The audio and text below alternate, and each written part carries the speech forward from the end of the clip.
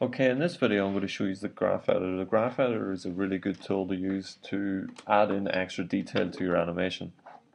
So we have our bouncing ball here, and what we'll notice is when we're going through the keyframes is that it's going at the same speed when it is going down and up. There is no acceleration or deceleration when it's hitting the floor or rising to the top. If we go to our window, animation editor's graph editor, and we have our ball selected, we'll see that this graph is representing the animation on screen. So at the minute what we want to do is look at the translate Y, which is moving in the up-down direction. So if we click on that, it isolates that section of the graph. We can see our ball here at the very beginning at the top and moving down, hitting the bottom floor and rising back up, and it's doing so in a way that it's keeping a constant speed, okay, which we need to change. And what you'll notice is these black dots are your actual keyframes. So if I click on one, you'll see that it comes out with these handles.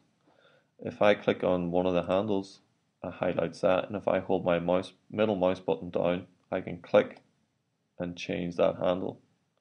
Okay, so if I move that down slightly, like that, you'll notice that the ball here, when it's at the top, is taking a long time to get going, to accelerate, and then once it does, it starts to speed up rapidly, hits the bottom, slows down, but when it's rising up, we still have that it's kind of accelerating or moving at the same speed constantly. So we need to grab this keyframe again, click on this handle, and moving this down. So now we can see that the ball accelerates very rapidly, okay, around frame 4, decelerates, accelerates again really rapidly, but as it's getting to the top, it starts to slow down. So we'll see how that plays out. So we can see as we move along that it's moving slowly and then really rapidly, hits the floor, up again really rapidly, but slows down. We'll play that.